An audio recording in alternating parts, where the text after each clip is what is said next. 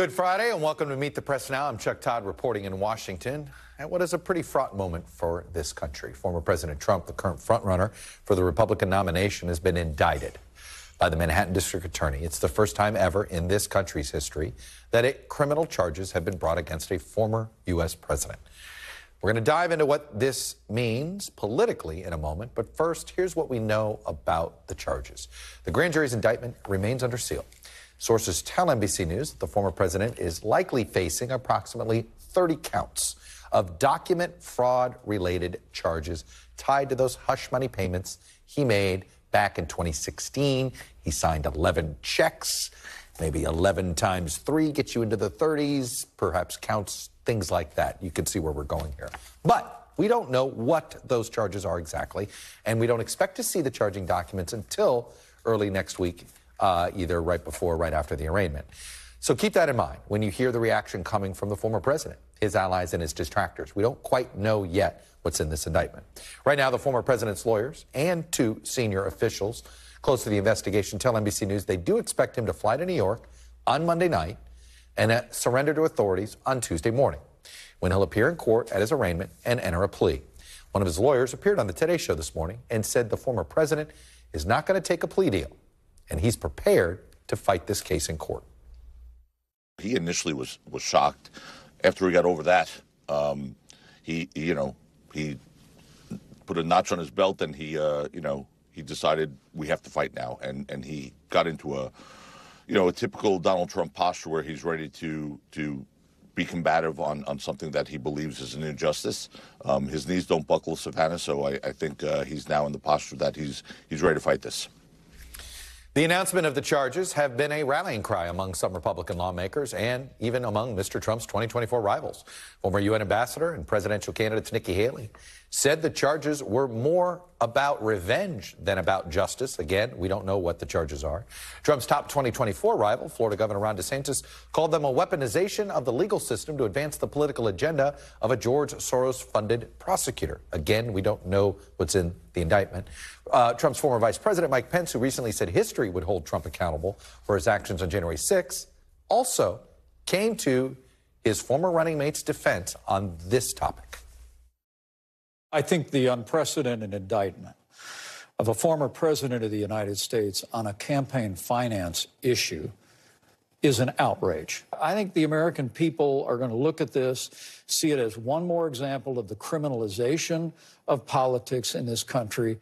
The message that this sends to the wider world is a terrible message about the American justice system. And I would that this Manhattan DA would have thought better of it and put the interest of the nation first.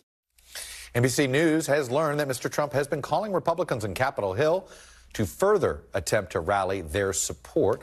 House Speaker Kevin McCarthy accused Bragg of election interference, while also vowing to use his powers in Congress to help Mr. Trump by going after the DA. There's also talk among some of the former president's most ardent supporters, including Congresswoman Marjorie Taylor Greene, of organizing protests in New York City next week to coincide with the arraignment. In a message this afternoon, the Senate Sergeant-at-Arms and Capitol Police said they do anticipate demonstration activity nationwide, but they did add that they had not received any specific credible threats. Meanwhile, Mr. Trump has been posting on social media, attacking Bragg and the judge that's been assigned to his case. Now you think, why is he already attacking the judge? What does he know? Well, this is the same judge that oversaw the Alan Weisselberg case, for what it's worth.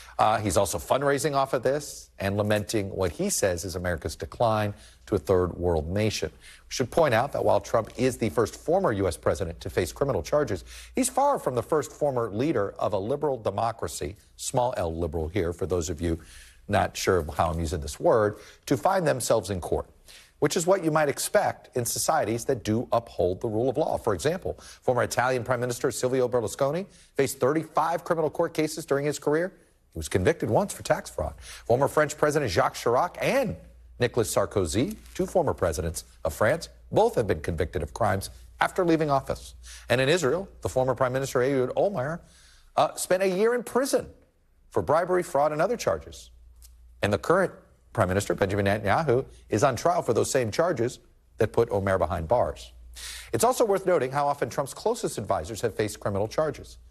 To name a few, you start with his former campaign chief, Paul Manafort. his company's chief financial officer, Alan Weisselberg, his former chief White House strategist, Steve Bannon, his longtime political strategist, Roger Stone, and, of course, his former personal attorney and fixer, Michael Cohen, who also may be playing a starring role in the Manhattan DA's case. In fact, I spoke with Cohen's attorney, Lanny Davis, this afternoon about his client's role in this case and his safety. And we'll bring you that interview in a moment. But first, let's get more on what we know and don't know yet. Let's get right to our team of NBC News reporters that are on the ground with the very latest. Dasha Burns is outside Trump's Florida compound. Ali Vitale's on Capitol Hill. And Gabe Gutierrez is outside the Manhattan DA's office. So, Gabe, I want to start with you. Is there any chance we see this indictment before Monday morning? Well, it's possible, Chuck, but at this point we're expecting actually to see it on Tuesday when the former president is arraigned here at the building behind me. And in your intro, you mentioned some of what we expect to see. The latest is we expect the former president to fly into LaGuardia on Monday and then take a helicopter from LaGuardia into Manhattan, spend the night at Trump Tower, surrender on Tuesday morning, and then make his court appearance at 2:15 p.m. Eastern Time on Tuesday. And that is when we expect to learn more about the charges in this case. As we have reported, several sources say that there are around 30 counts involving documents fraud. But again, we don't know exactly what they are. We expect to learn more there on Tuesday, Chuck. Gabe, what else have we learned any more about how many folks were brought before the grand jury? Like we know certain people that appeared, but do we know everybody that appeared? Do we have a better accounting yet on that? At this point, Chuck, much of this still remains in secret. You know, over the last several weeks, there has been great anticipation. You know, you've seen the witnesses that were brought here towards the end. You know, Robert Costello. But Chuck, you know, you have to. We're getting all this indication that, you know, there was no likely decision, no likely vote this week. And so when the vote happened yesterday, it took a lot of people here by surprise. And I think it really speaks to the secrecy of these grand jury proceedings. So still many questions remain about those 30 counts and what exactly they will be. You've spoken about them quite a bit. You know, it centers on this, you know, hush money payments to Stormy Daniels. But also sources now confirmed to us that prosecutors did ask witnesses about Karen McDougal and, you know, what, you know, the alleged affair between the former Playboy model and former President Trump, which he, of course, denies. But a lot of this still in secret. And, of course, the former owner of the National Enquirer clearly is an important part of this, David Pecker. Very quickly, do you see police presence? How visible is it, Gabe? Well, certainly, Chuck, we have seen a very heavy police presence earlier today and actually throughout the day. We've seen, you know, police here, security barricades have been have been put up, and we have been told that the Secret Service is heavily considering how this is all going to look next week. This is, of course, unprecedented. They will be involved in transporting the former president here. The question will be, too, you know, whether the judge may impose any travel restrictions. Legal experts think that is unlikely, but it is already an operation that is underway between the NYPD and the Secret Service. They are already looking at this building to see how the logistical challenges of arraigning a former president of the United States, Chuck. Gabe Gutierrez on the ground for us in Manhattan. Gabe, thank you. Let me go down to Palm Beach. That's where we find Dasha Burns. So, Dasha, it's interesting. Last week, this felt like a Trump team that was ready, that almost was like asking for the indictment. This week, they're acting as if, oh, our bluff didn't work and this is actually happening. They seem to be a bit more nervous about all this, don't they? Well, look, yeah, it went from a very sort of optimistic vibe where, you know, you had the former president actually praising the grand jury, and now taken by surprise, Joe Tacopino telling Savannah Guthrie this morning that the former president was shocked when this came down, as you talked about in the intro there. Look, we know that right now the former president is in Mar-a-Lago, presumably strategizing with his legal legal team also, Chuck, spending a whole lot of time, it seems, on his social media platform, mostly posting clips from Fox News, from Newsmax, where his allies are defending him and also attacking the Manhattan DA. And as you mentioned there, attacking the judge that is expected to oversee his arraignment next week. And while his legal team is focusing on the case, make no mistake, Mr. Trump is also very much focusing on the campaign. You talked about the sort of optimism there. I think there is a sense that they're still trying to push this moment as a potential assist to the former president in his 2024 campaign, especially when it comes to the primary. Chuck, look, we've seen multiple emails hit our inboxes over the last 24 hours with fundraising, with they're trying to raise money off of this moment, trying to rally support, rally voters. And as I've been talking to some of his supporters, with some folks, it does seem to be working. There are people that have been drawn in by this event that are paying attention now to where maybe they weren't before, right? The question is, this could potentially, help him in the primary. This is a very different audience, though, that he's going to have to play to when it comes to the general. So it's a bit of a risky gamble, when you look at the months in between. But when it comes to the next 6 months or so, when you look at primary season, this is going to suck up a whole lot of oxygen, Chuck. That's what is going to be fascinating, is how his opponents try to navigate that aspect of things. Dasha Burns at Mar-a-Lago for us outside of the compound. Dasha, thank you. And Allie, that brings me to you in Capitol Hill. Look, I know it is not a surprise that Kevin McCarthy, people like Jim Jordan, James Comer, people that have attached themselves before to Donald Trump are comfortable sort of rallying around him publicly. I'm curious, are you hearing from anybody who doesn't want to go on the record or on camera who's going, should we slow our roll here a little bit? I know Don Bacon seems to be about the only Republican. I mean, are House Republicans sure they want to attach themselves to him on this one?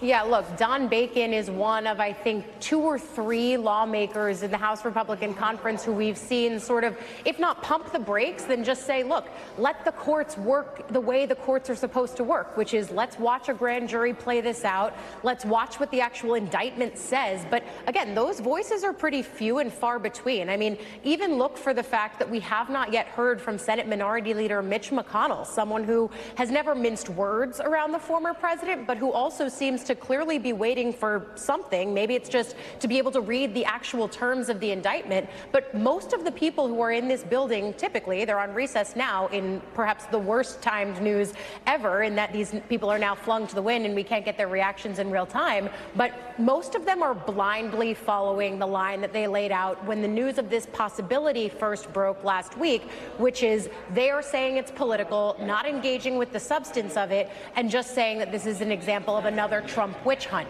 Very few and far between, and hard to find lawmakers on the Republican side who aren't saying that, Chuck.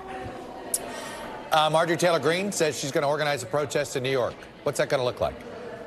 We have no details, but she had previously seemed to take more of a nuanced posture, and now, of course, is headlong into saying she's going to New York to lead the protest. I don't know of anyone else who's going with her. Certainly, we've asked those questions, but we're going to be watching to see if there are other lawmakers who will not just, rhetorically go to his aid, but physically fly to his aid in New York as he goes for this indictment. I mean, that would be, I think, a whole nother escalation, as we've watched them use their majority to try to bolster and counterattack on this front against Bragg, now saying that they're going to support him verbally. If someone were to come outside the courthouse, I mean, that's just yet another escalation here. I know, it's one of those things. They're calling for protesters. If protesters don't show, that's probably good for law enforcement. But does that say something about his political sway, right? There's a lot to read into here as we've watched to see who does want to show up for Donald Trump. Allie Vitale on Capitol Hill for us. Thanks very much. Dasha Burns and Gabe Gutierrez also with some great reporting. Thank you all for getting us started.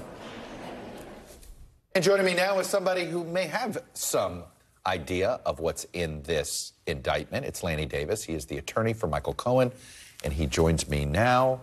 You've been in this grand jury room representing Michael Cohen when he's testified. How many times has he spoken to these grand juries? So I've been in the room with the prosecutors for dozens of times, and this group of prosecutors in the last 6 months, but not in the grand jury room. I'm not allowed in New York State. You're not allowed in the room. I'm in the adjoining. When Michael Cohen is in there. Correct. I'm in the adjoining room. Some states do allow attorneys in, but not in New York. So I'm in an adjoining room, and Lanny will come out on a recess, or if he needs me, and we'll talk, and I'm allowed to give him advice. Are you able to get audio or no? No.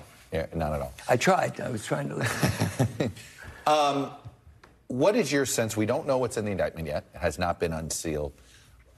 There is speculation that it's 30 counts. Do we assume this is a couple of counts per check? What is your... Where are you on this? I don't know. Okay. It's really the first time I ever heard a number. I'm not surprised that you would divide up a president of the United States. It's been a source of frustration to me because we introduced this at the Cummings hearings on television. Writes a check to reimburse a crime. Right. And doesn't seem to be held accountable until now. So if they're using those checks as separate crimes, because it is the reimbursement of a crime, you would think that would be a crime. And I say crime, not to hurl names here, that's what Michael Cohen pled to and served some of his prison time for that crime. I would think that each of those would be a fraudulent payment, misdescribed as legal fees, which Mr. Trump, I believe, knew was reimbursements because his lawyer had mistakenly told the truth, Mr. Giuliani, and said they were reimbursements for the crime. And how many total checks were there? There were 11 checks for $35,000 each. One check had two $35,000. That was signed by his son and Mr. Weisselberg from the trust. They realized they shouldn't do that, and the trust was not supposed to be used for that. So the rest of them were personally signed out of Donald Trump's, and you've seen them, a personal bank account. There has been some reporting that the Karen McDougal, which was another woman that the former president allegedly had an affair with, that also whose story was bought by the National Enquirer, that is possibly a part of this indictment. What's your understanding of the interest by the prosecutor with the Karen McDougal situation? So my caveat, and I hope everyone believes me, is I can't reveal what I know from being in the room with the prosecutors. So whatever I tell you, I know independently from my client or from other sources, but not what happened within the room with the prosecutors. And I'd like to talk about what happened in the room generally with the prosecutors. But the answer to your question is that Karen McDougal constitutes a second crime involving illegally influencing an election through the use of hush money. That's the crime. It was a federal crime. I believe there are New York state laws that also make that a crime under New York state law. So you don't know for sure whether this is part of the indictment or whether this was being used as pattern of practice?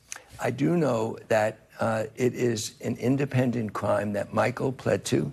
He pled to two crimes. One was the hush money paid at the direction of Donald Trump, according to the Southern District prosecutors, at their direction, at Trump's direction. The other was Karen McDougal. All Michael did on that was to do the paperwork. That was a deal between, I can now say it's a public fact, between David Pecker, the controller or leader of National Enquirer Company, and Mr. Trump directly. And that deal was to buy her silence. And that was called a campaign finance crime, a crime of hush money to influence an election. The reason I know that is that Michael Cohen pled guilty to that crime. So the same principle would apply. If Cohen is guilty, and the Southern District just... Let me actually, to help you out here, I'm going to put up an excerpt from Michael Cohen's sentencing memo. Yes, I think it gets to what you're about to tell me. Please. Here's from page 13 of Cohen's sentencing memo. During the campaign, Cohen played a central role in two similar schemes to purchase the rights to stories. Two. Right. With respect to both payments, Cohen acted with the intent to influence the 2016 presidential election. That's in the sentencing memo. And everybody should know that that added phase, to influence an election, makes it a felony crime. Now, Joe Tacopina on the Today Show and with me last Sunday, you've seen what he said. He said he would have made that payment regardless of whether there was an election. That's obviously what he wants a jury to believe. How do you prove either case? How do you prove either case? I've been hurting Joe Tacopina each time I say something nice about him. I know he probably would not want me to, but he's a good lawyer. I've worked with him as a colleague and in other ways. But he's unable to make that argument legally. If you do something personally that's illegal, or you do something with a company, and I watched your interview of him, and that's really dangerous. But it's not a defense to a crime to say that he did something from personal funds, or he would have done it anyway. It doesn't matter. The element of the crime is an intention to influence an election. The Southern District found that Michael Cohen intended to influence the election by just doing the paper. Remember, Michael Cohen paid nothing. It was the National Enquirer that paid her the money, $125,000 to buy her silence, $25,000 to buy the rights, other $150 total. And that was a crime, according to the Southern District, and is a separate crime. Is it your understanding that is David Pecker a witness now for the prosecution? So, again, I can't tell you what I know based on what I know, but I can tell you that he has been given immunity. That's a public fact. He testified one time. That's a public fact. And then I read in the media that he appeared a second time after Mr. Costello.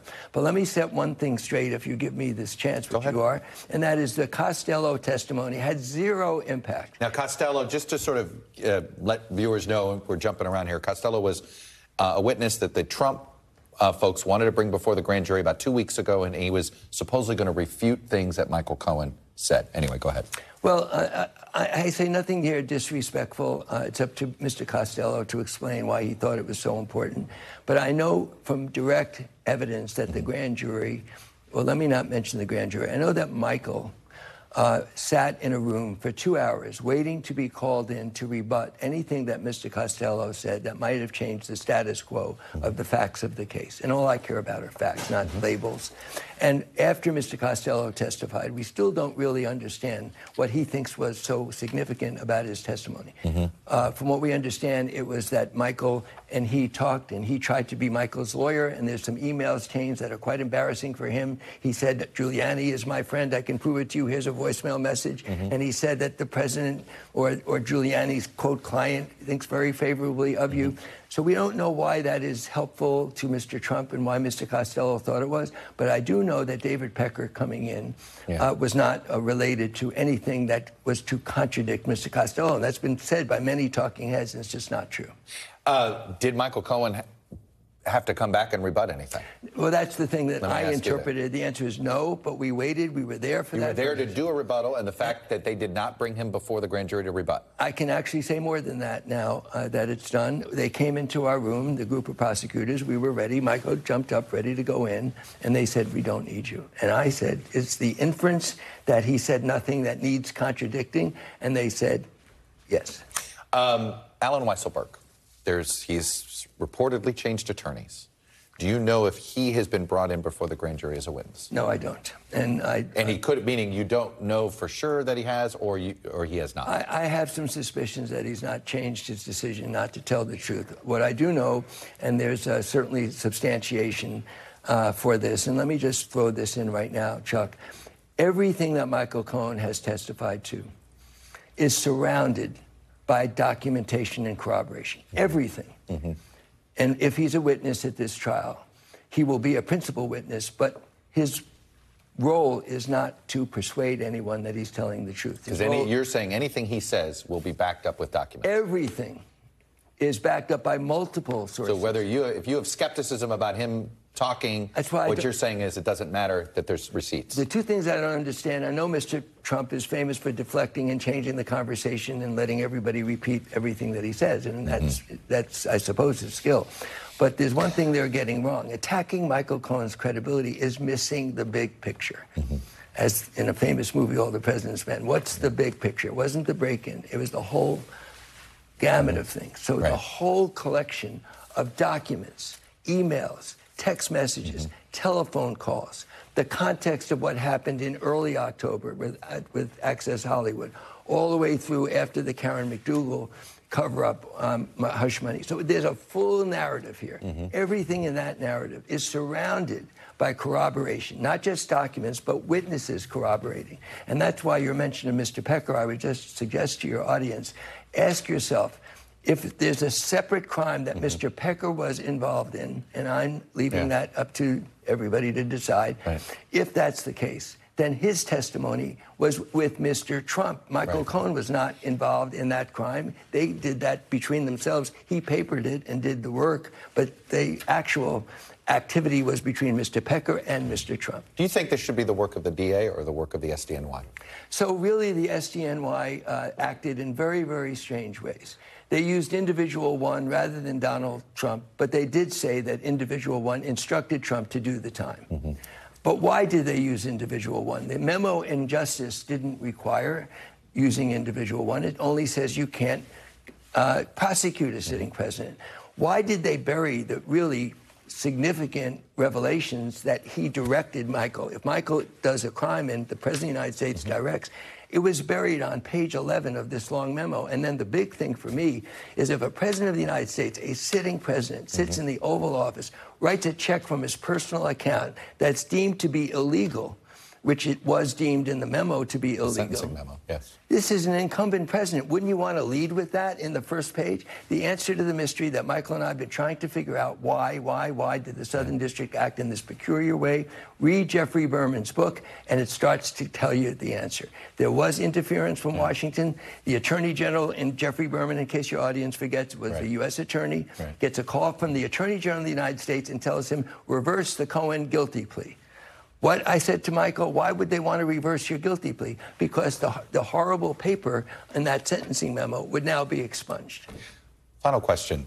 There's a lot of concern about safety with Alvin Bragg. I know from talking to Michael Cohen that his life's been threatened multiple times and he's been dealing with it a lot, but more so recently. Is the DA providing security for him and his family or not? So the one thing I have been told by Michael, I think it's important for anyone who's in a situation of worrying about security for family, is not to talk about it. Right. So the answer is the DA trying to protect him? We have indications that if needed, Michael will get protection, but I won't say what's happening now. But I can tell you we're certainly aware of that danger. When Mr. Trump tweeted what he did, I don't care if you're for Donald Trump or not. That's your political right. But you should be saying, whoever I'm for should not be endangering somebody in this situation, as occurred on January 6th. And that is what happened when he tweeted that protest. You've been a lawyer a long time. You've seen a lot of things over the years. Is this an airtight case in your mind, or is this going to be a tough case? So it's not going to be an easy case because they do have to create a novel law. There is a state crime that I think is applicable, and whether the judge says that we're right or not we meaning the prosecution, I shouldn't say we. But here's why I think it's a very, very solid case, maybe more solid than any of the other cases. Everyone's missing this. There's one question the jury has to ask and answer. The legal issue will be decided by a judge, but the factual question is very simple. Did Donald Trump have any political motivation when he directed Michael to pay $130,000 to Stormy? Any? Not solely, but any. Any. Okay. Now, he has to prove beyond a reasonable doubt, or at least the prosecution has to say beyond a reasonable doubt, that he had some political motivation. Right. His defense is going to be, nope, it was all about worrying about Melania. Okay. Now, I put to your audience and to any jury, you decide whether that's a believable excuse. Right. Certainly waiting to the very end of the election alone is an inference that there was a political concern. There's lots of testimony, lots of documentation about the political motivation. If the jury says, yes, he had some political motivation in making the payoff, if the law is there, that's the verdict. And there, the caveat at the end there, if the law is there. Lanny Davis, correct, who represents Michael Cohen, thanks for coming in. Thanks for having me, Chuck. Good to see you. Thank you. Up next, crime and consequences. We got more on Donald Trump's legal and political future as the former president faces one historic indictment. And if he gets another, more history. You're watching Meet the Press now.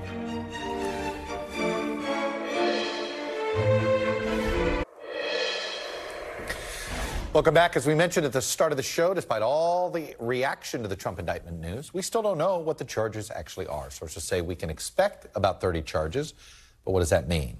The exact details won't be revealed until the indictment is unsealed. That is now likely to happen Tuesday. The DA could, on his own, unseal it right now if he wanted to. But we do expect it Tuesday, at least, the day that Trump will be arraigned. And, of course, this case is not the only one that faces the former president. So with us to dive deeper into all of this is NBC News senior legal correspondent Laura Jarrett and Daniel Witz, a former Manhattan assistant district attorney and now a defense attorney specializing in fraud cases. So, Laura, let's start with the Manhattan case here as we go deeper, but I do want to ask you where you think things stand with the other two investigations in Washington and Atlanta. But let's start with this one. What's the why would the prosecutor wait to unseal the indictment until after the arraignment? Is this just prosecutor discretion? Yeah, it's totally in Alvin Bragg's hands. He could unseal it today if he wanted to, but sources have told us that they're not going to do that, and it's totally regular for them to unseal it when Trump faces his arraignment on Tuesday, at least. That's when we expect that to happen. I think there had been some question about whether they would do it sooner than that, especially given the heightened public interest and obviously the media attention around this case. We've been able to report about at least a rough number of counts, and so you can imagine if Bragg wants to be in the driver's seat sort of dictating how all of this rolls out, you could see them trying to get it out earlier, but no indication that it's coming out today, and we should expect it to come at least Tuesday, Chuck. Laura, how, given that, I don't want to say there's been some misdirection by the DA's office with the media, but who knows what it is. Look, we all deal with sources. You think you've got it, you're not sure, all this stuff. How much do you think we don't know here? I mean, we've got questions about Alan Weisselberg, for instance. Do we think he appeared before the grand jury or not? That's something we just don't seem to know. We don't know because remember he could have, he could have gone in a different way, considering that he's actually in custody right now. But we don't have any reporting about that he was in front of the grand jury. But it's supposed to be a secret process, and perhaps he went in on a day that we just didn't notice. We should note, however, that he switched lawyers not too long ago, which is notable. But as far as we understand it, his current lawyers are still being paid by the Trump organization, so perhaps that doesn't inure to Alvin Bragg's benefit. And we know about David Pecker, but there hasn't been any. I mean, let me ask you this. Anybody involved with the Karen McDougal side of this story, did they get brought before this grand jury or just David Pecker? As far as we understand it, we know that David Pecker was there at least twice, and that New York Times has reported that Keith Davidson, who at one point represented Karen McDougal, appeared before the grand jury. We didn't catch her on camera going in there. It doesn't mean to say that other people who know about how that payment was structured. But Pecker is probably the best possible witness on that, considering AMI, his previous employer and the place that he used to work, is the one that actually paid the money to Karen McDougal. Right. Let me bring Daniel Horwitz into this conversation. Daniel, you've worked in this office, so help us here. If we do math, individual checks and the counts, should we start to assume that the number of counts and the number of checks maybe times 2 or 3 here? You got it, Chuck. That's exactly what they're doing. And, this particular crime, falsifying business records, which I charged many times when I was a prosecutor and have defended as a defense lawyer, it's an art and not a science. So let me explain what I mean in terms of charging. You're absolutely right. Under the law, each individual false business record can be a separate count or a separate crime. So you got it right. Each check, each invoice, each entry in the general ledger.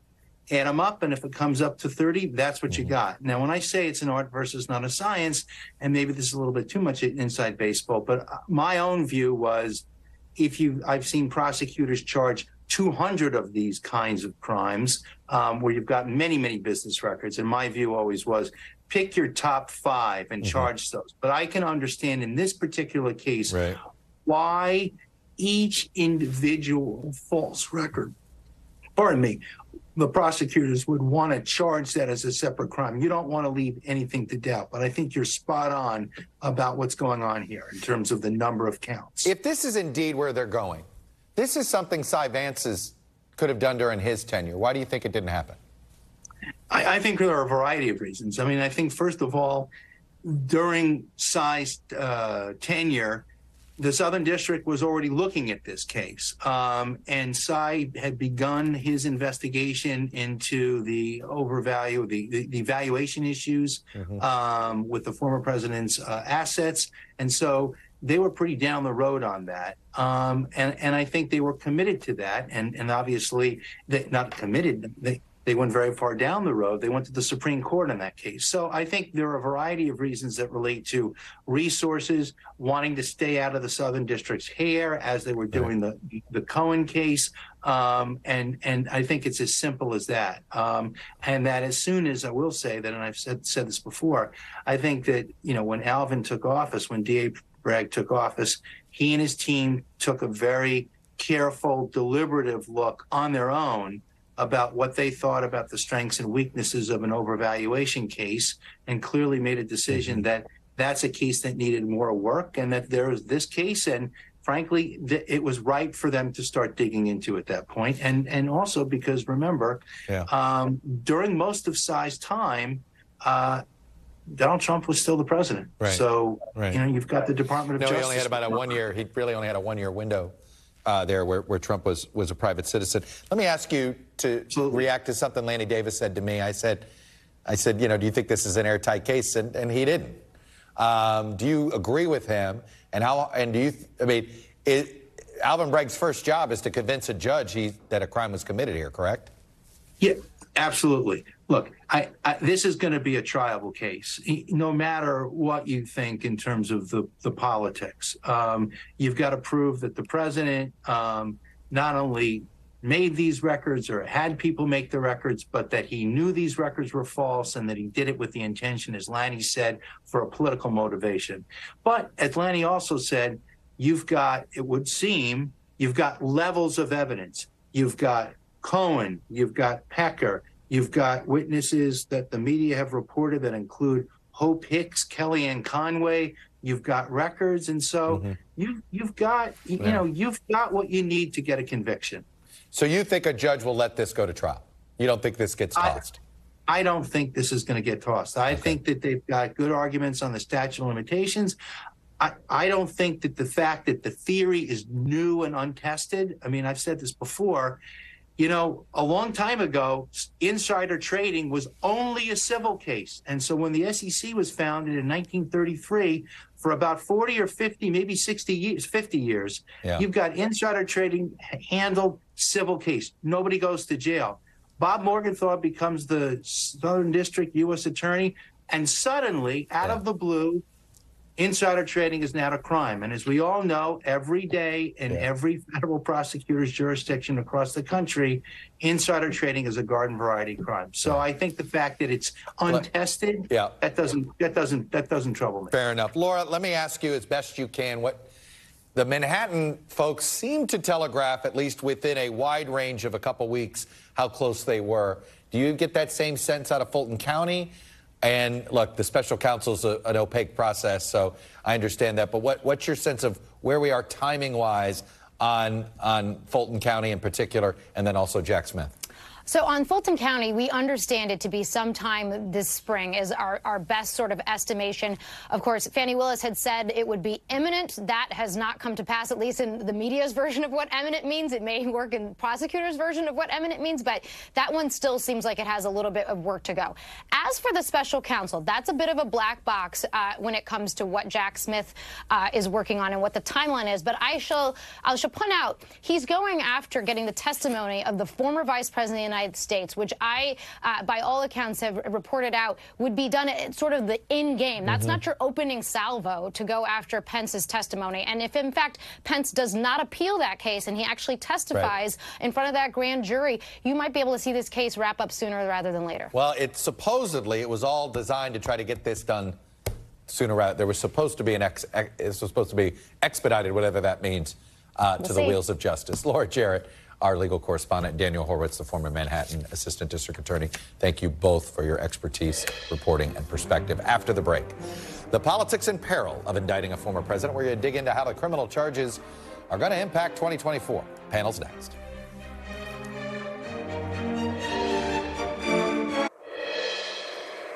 We have a criminal justice system in this country. We have civil litigation. And former presidents are not immune from being accountable by either one. Welcome back. That was Senate Republican leader Mitch McConnell in 2021, after the second impeachment trial of Donald Trump, when he announced that he was going to vote not to convict. But now that Trump has been indicted, some Republicans are suggesting the criminal justice system is now unable to do this job. Many Republican lawmakers and even 2024 primary rivals are jumping to the former president's defense. Joining me now is my panel for this Friday: Susan Page, Washington Bureau Chief of USA Today; Naveen Nayak, the Executive Director at the Center for American Progress; and Matt Gorman, Republican strategist and former Communications Director for the SEC. Well, I'm not going to Susan first. Hey,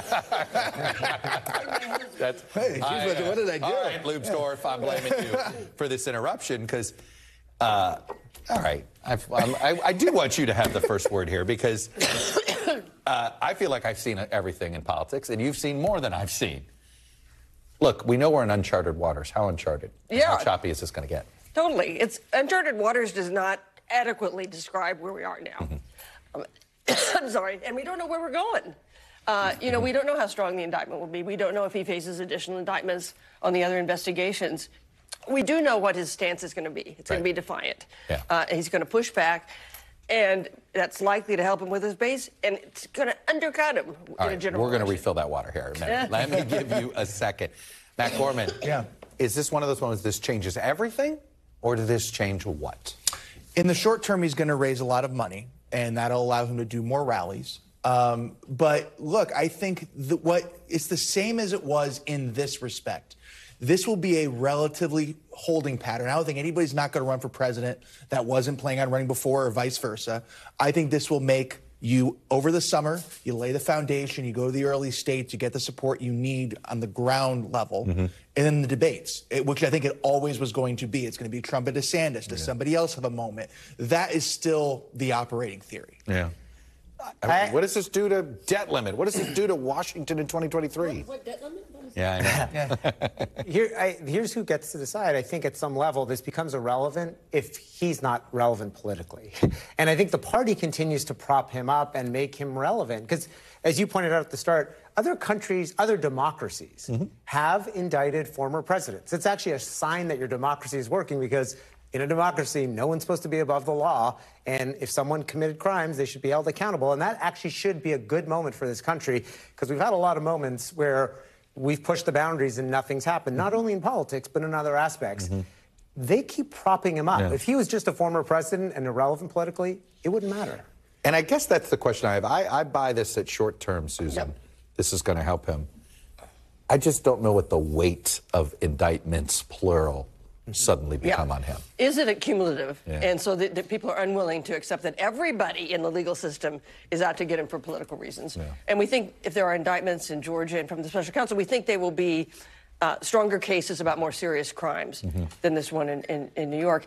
I'm not sure it shakes his core supporters. I think it makes it all but impossible for him to win a general election. I think it makes it hard for Republicans to challenge him in the primaries.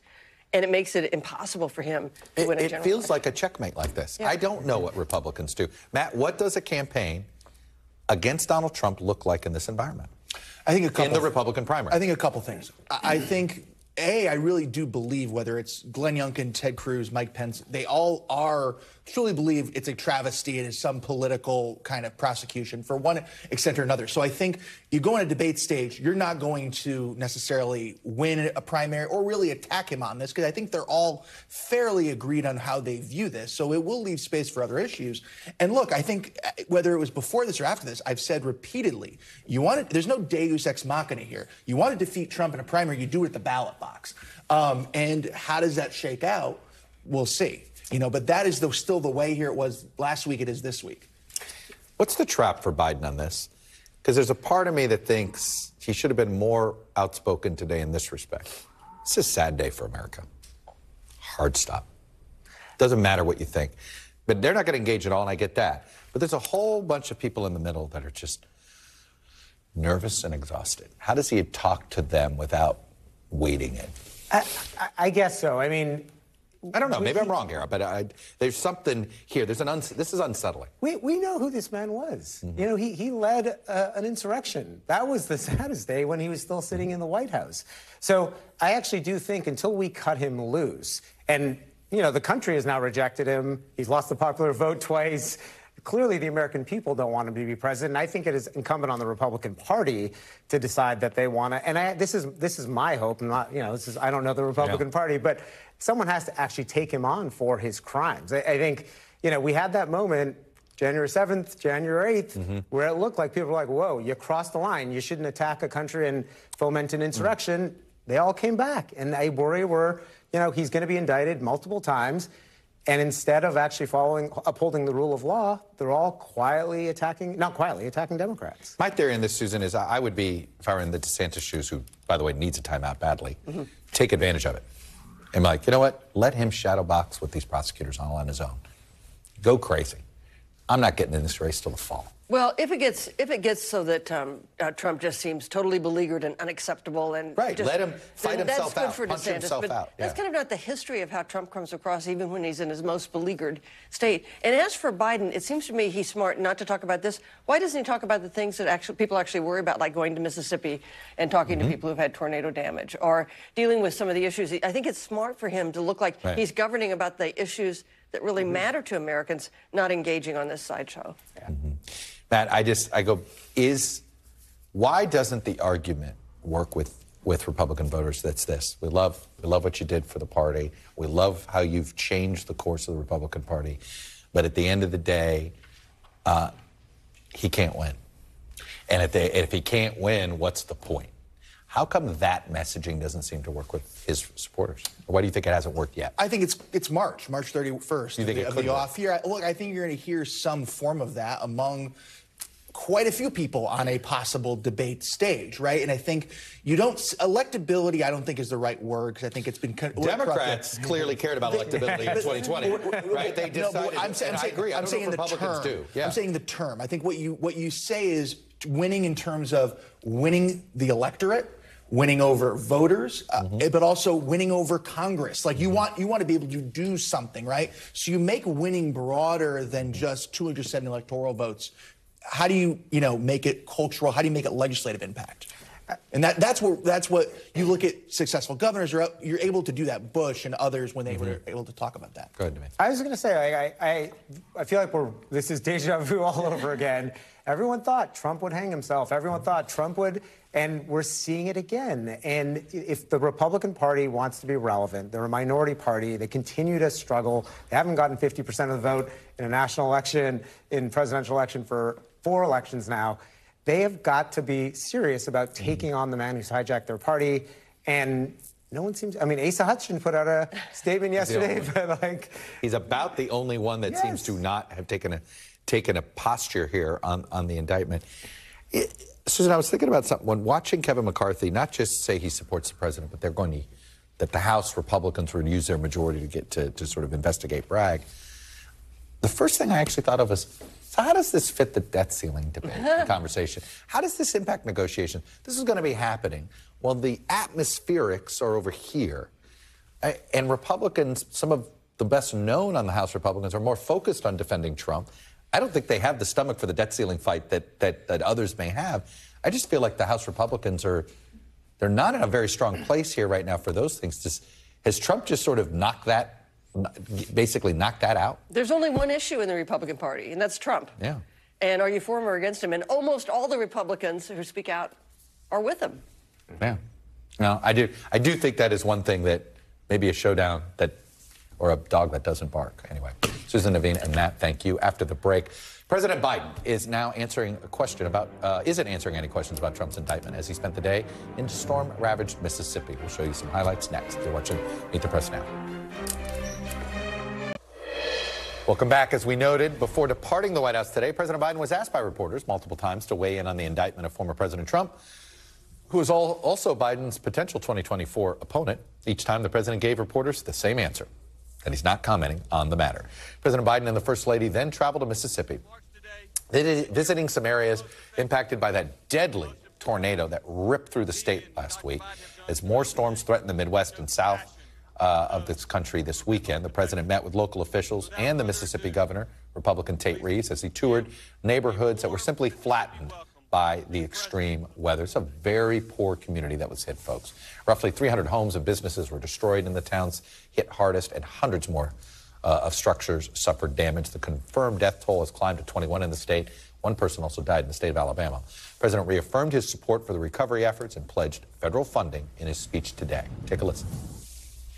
Today, I authorized the federal government to cover 100% of the cost for removing debris and emergency measures that are involved in keeping up here, by keeping shelters up and running and paying for every overtime for everyone, 100% of the cost, not for the state, but for us, for 30 days.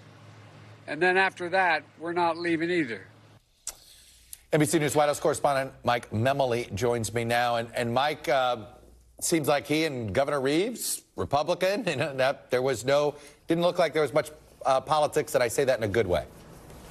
No, that's right, Chuck. This is the first time President Biden has gone to Mississippi as president, a state he lost by more than 15 points. White House advisors often like to point out that he promised to be a president for all Americans, and he was going to, whether it through his policy or the response of his administration to a crisis like this, govern for all Americans. And so this was a good illustration of that. Governor Reeves was very praising of the president, welcoming of him and the assistance that the federal government is providing. And President Biden returned that. It's a scene we've seen play out even with the likes of Ron DeSantis, where President Biden traveled to Florida this summer. They both, again, praised the quick response of the federal and state government, the cooperation between the two. And, Chuck, what we're not hearing, of course, from the president today is anything about the former president. Really, it's useful here to have the experience having covered Biden in the 2020 campaign. Trump is basically baked in the cake. This is how the White House tends to view these things. It's notable the president's in the midst of this, 20-state Invest in America tour, trying to tout the benefits of the chips manufacturing bill, all coming at a time when they believe the number one issue is going to be the economy. In 2020, Biden would make big speeches in historic places like Warm Springs, Georgia, or Gettysburg, Pennsylvania, at key moments. But otherwise, it was an economic message, and that's kind of what we're seeing right now against the backdrop of an indictment of the former president. You and I have been given some strong hints that he's on the Obama timeline for announcing his reelection. That would be first week in May. Any reason to think that slides, given the current atmospherics, shall we say? There's a lot of reason to believe it might slide, and that has everything to do with the fact that President Biden knows there's no real primary challenge. There's no real reason to announce earlier rather than whenever he feels the moment is finally right. I will say there is, I believe, in the administration efforts to speed that up, to get onto the right timeline, but he knows there's really no reason to get in as early as it seems it might be. Like I said, and with the atmospherics, if you told me everybody decided on a fall plan, like we did, some 20 years ago, wouldn't surprise me at all. Mike Memoli, reporting from the White House for us. Mike, thank you. Before we go, I want to share with you what the U.S. Army just released, the identities of the 9 soldiers that tragically were killed in that helicopter training accident at Fort Campbell, Kentucky, Wednesday night. I just want to take a moment to show you who they were and how old they were, and in some cases where they were from. Jeffrey Barnes, age 33, Corporal Emily Marie Eve Bolanos, age 23, Chief Warrant Officer Zachary Esperanza, 36, Sergeant Isaac John Gallo, 27, Staff Sergeant Joshua Gore, 25, Warrant Officer Aaron Healy, 32, Staff Sergeant Taylor Mitchell, 30, Chief Warrant Officer Rustin Smith, 32, and Sergeant David Salinas, Jr., age 23. They came from all over America, folks. Milton, Florida, Jackson, Missouri, you name it, it was all over America. In a statement, the Army writes, the whole division and this community stand behind the families and friends of our fallen soldiers. The investigation into that accident is still currently underway. That does it for this hour. We'll be back Monday with more Meet the Press Now. Thanks for watching our YouTube channel. Follow today's top stories and breaking news by downloading the NBC News app.